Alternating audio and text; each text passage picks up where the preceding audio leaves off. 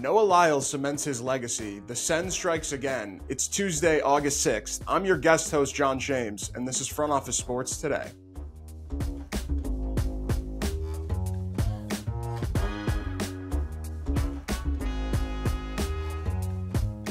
This weekend, Noah Lyles won gold in the 100-meter dash, signed the richest endorsement deal for a runner since Usain Bolt, and could have a signature shoe deal on the way. After cementing himself as the world's fastest man, Lyles said, quote, "I want my own shoe, and I want a sneaker. Ain't no money in spikes." The Belgian swim team has withdrawn from Monday's mixed relay event after one of its swimmers tested positive for E. coli, presumably from swimming in the infamous Seine River. According to Belgian media, triathlete Claire Michel is hospitalized as she deals with the illness. The IOC has not yet provided comment as they continue to investigate this report. The Seine has been regularly tested during the games, but pollution levels have varied due to local weather patterns fluctuating. The Seine has been regularly tested during the games, but pollution levels have varied due to local weather patterns. University of Michigan's new head coach Sharon Moore faces possible suspension by the NCAA for his involvement with ex-Wolverine staffer Connor Stalions and last year's sign-stealing scandal. Moore allegedly deleted over 50 text messages between himself and Stalions rather than cooperating with the NCAA's investigation. The NCAA even considers Moore a potential repeat violator for recruiting during COVID-19's recruiting dead period. Moore is one of 7 Michigan football members listed in the allegations, including former head coach Jim Harbaugh. Monday, the Athletics announced the sale of their 50% share in the Oakland Coliseum, transferring ownership to the same development group that the city sold its portion to last week. The team will get $125 million for the sale. Beginning next year, the A's will play in Sacramento before moving to Las Vegas permanently in 2028. The Coliseum will be converted into a cultural hub that includes housing, restaurants, and even a new convention center. The Nigerian women's basketball team reached the Olympic quarterfinals, becoming the first African team, men's or women's, to reach the quarterfinals of any Olympic basketball tournament. Their reward for accomplishing this historic feat? Facing the 7-time defending champion United States team on Wednesday night. Manning Cast has been a major success for ESPN, but perhaps more importantly, it signifies the integration of athlete-led broadcasts into the mainstream. Owen got to speak with Barrick Prince last week, the co-founder of the Creator Sports Network, about why this style of content is changing sports programming as we know it.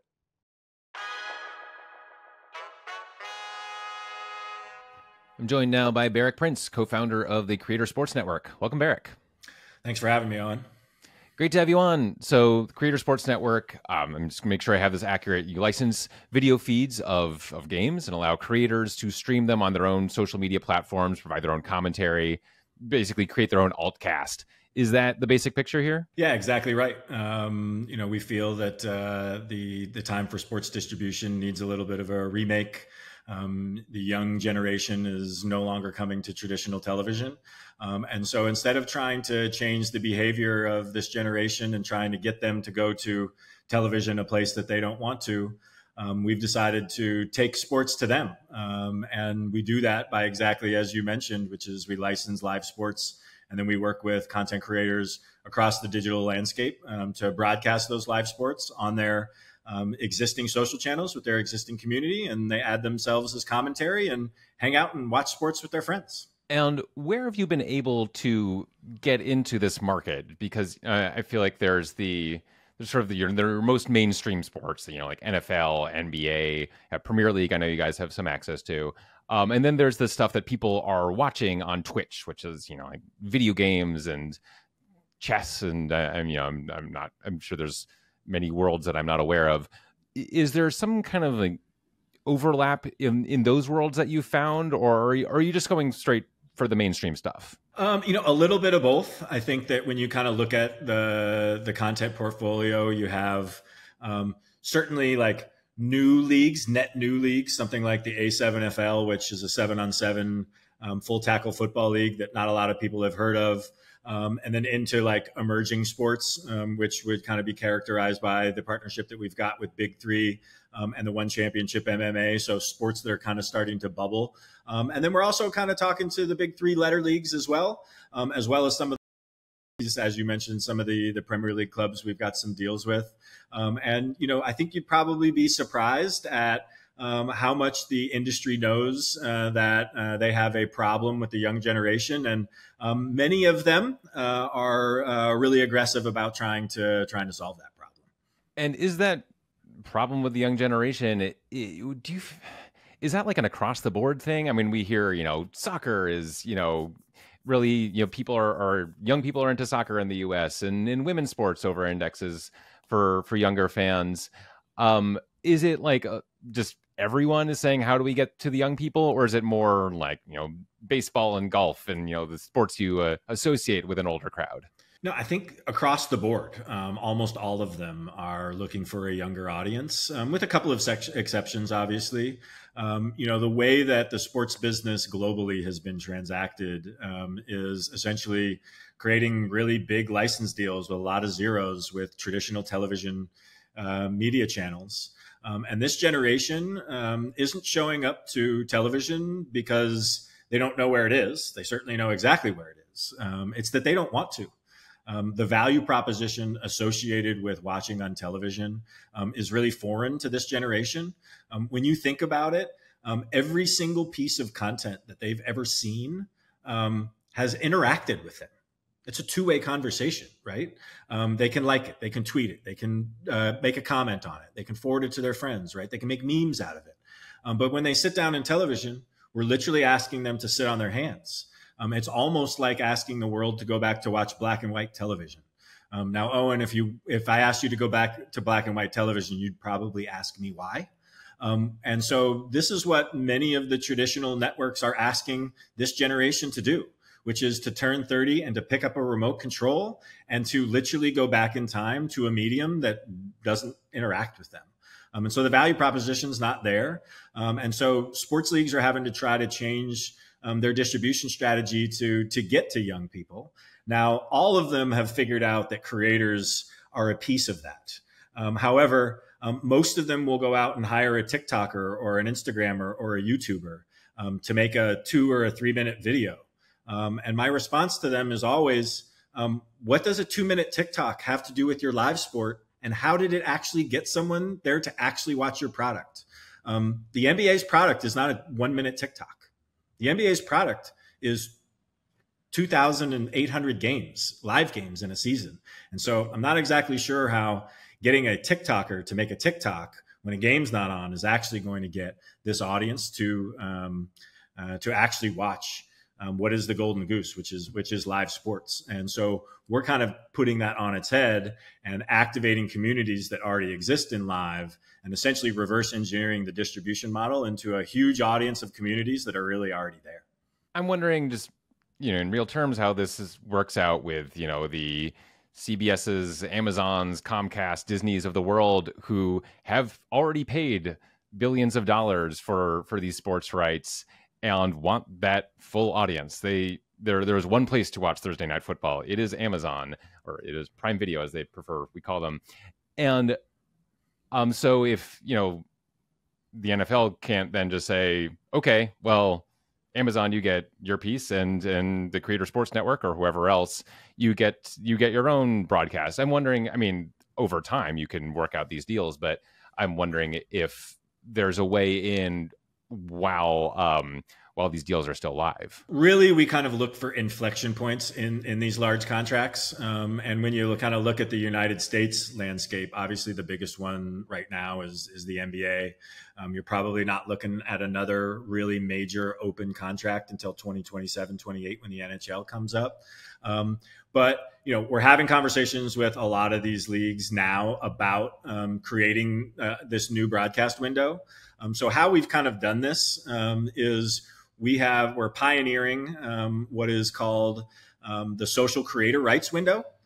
We're literally creating new real estate that didn't exist a couple of years ago. No different than not a single person listening to this podcast or literally on planet Earth had heard the word fast channel 5 years ago.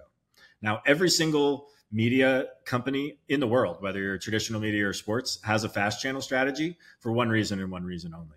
Is because it's a new revenue stream.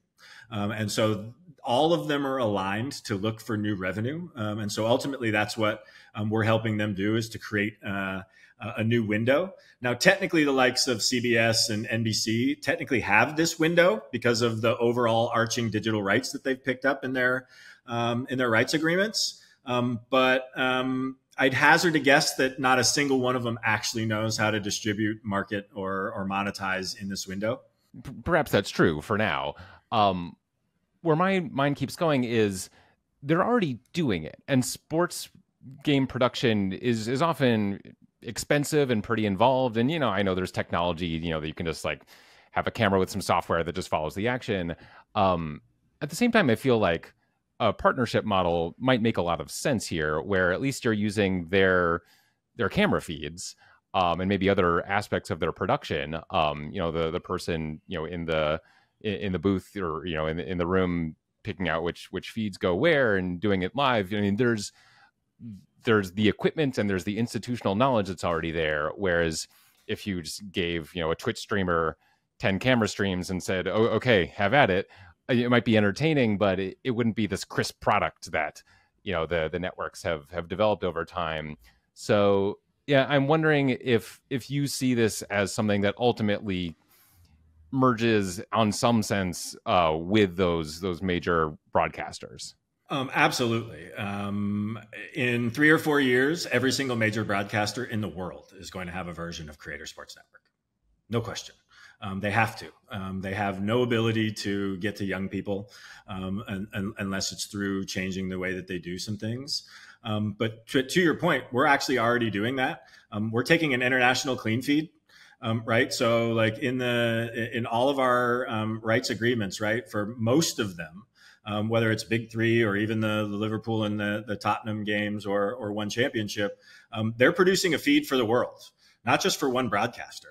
Right. So, yes, the United States gets one feed, but Brazil gets an international clean feed, as does all of the other global broadcasters in the world. So we're actually picking up that international clean feed. So we're not spending any money on production. We're literally pulling that crisp cut product, but without any of the local networks kind of bells and whistles on it. And that's ultimately what our content creators are adding value on. But when you look at the video, it's literally the exact same video that you're going to see on those networks, because we're pulling it from the exact same place. Do you have your own advertisers, or how are you monetizing essentially? Yeah, so really there's 3 kind of main monetization levers that we're looking to pull. One, obviously advertising. Advertisers really are the main driver of content. Secondarily to that, we've got kind of creators as a service.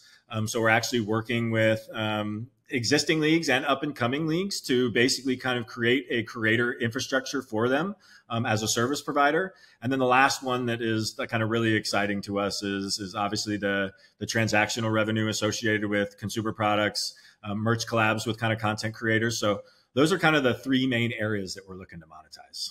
I'm curious just kind of how you see the sort of mainstream version of what you're doing. I mean, the Manning cast, I think, is where my mind certainly goes, or I think where a lot of minds go. We also have the Bird and Tarasi show, I think, has gotten great reviews. There's the K-Rod show. I feel like more and more, and there's sort of lesser, ones without the big names, or not quite that level of big. I feel like, to your point, a lot of networks are already moving in this direction, and they're doing it with their existing infrastructure and with their ability to draw big names. There's still that Twitchverse of younger people who they might not own a TV. They just watch everything through the computers, and they have a different sensibility. But part of me does feel like there's going to be that competition from people who want to watch an altcast, are interested in that phenomenon, but get drawn in by something like a Manning cast or some big name that is easier for a Comcast or a Disney to pull in. Yeah, no, I think that it's really generational, right? There's not very many kids in their teens that no matter who you can put Mr. Beast on NBC, and they don't want NBC. They don't know how to find NBC. They have no plans to go to NBC. They're going to wait till Mr. Beast goes back to YouTube.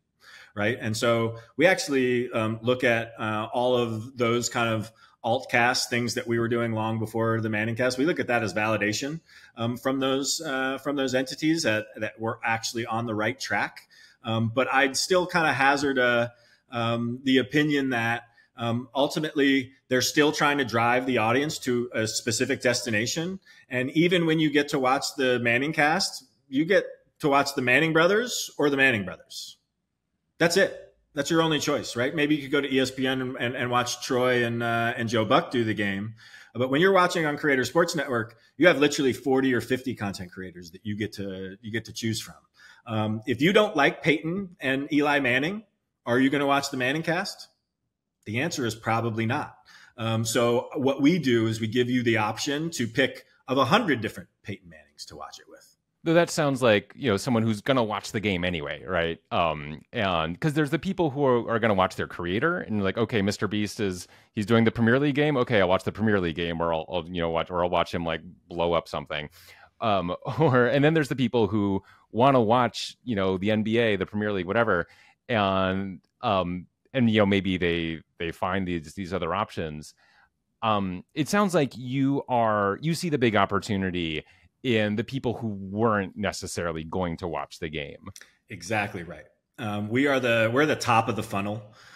We are not the hardcore sports destination. That's a very well-worn path. If you want to watch the most professional commentators on the best network, then you go to Fox and you go to NBC, and those are really, really worn paths. And those are people who are already sports fans, who are already planning on being sports fans.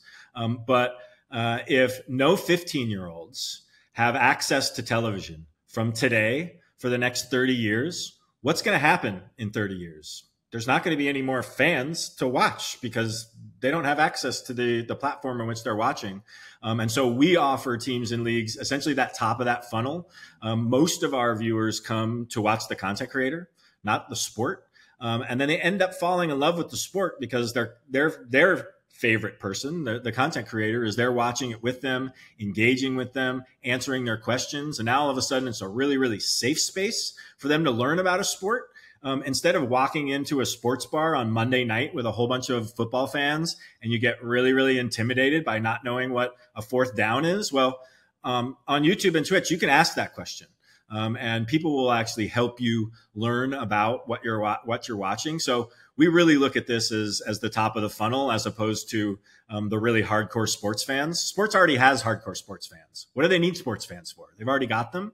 What we do is we help bring them new sports fans from a particularly younger demographic that's not going to the distribution mediums that you can currently watch sports. The networks, I think, will solve the just like meeting young fans where they can access it. Like, there's like YouTube TV, everyone's going to streaming for that reason, because I need to be able to watch stuff on my computer or on my, I have like a projector with an Apple TV box. Like, I can get all the sports I want generally there, as long as I'm, paying for the right services. You can even get them without paying for the right services. But yeah, I think, packaging it to fans in a way that who don't consider themselves sports people, I think there is opportunity there. Obviously, that's one of the major untapped populations, is people who are like kind of ambivalent sports fans. Keeping them around, I guess that becomes the job of the creator. And the job of the content, right? The content's got to be compelling. The creator's got to be compelling. Ultimately, when sports really, got really ingrained into society, is with the growth of television. And television was the only game in town. Now there are so many pulls on people's eyeballs that you have to have compelling content, and you have to meet them where they're at in the way that they want to consume it. Creating a medium that is a one-way conversation where the viewer just sits there and does nothing is not appealing to this generation. And so the whole industry has to find a new way to tap into new potential viewers. Yeah. Very interesting stuff. Barrick Prince, thank you so much for joining us on the show. Appreciate it. Thanks for having me on. That's all we've got for today, but a big thanks to everyone for tuning in, and a special thank you to all of our featured guests. Tomorrow, we'll hear from some of the biggest players in the industry as we tap you into our Huddle in the Hamptons event from this past weekend. This has been Front Office Sports Today. We'll talk tomorrow.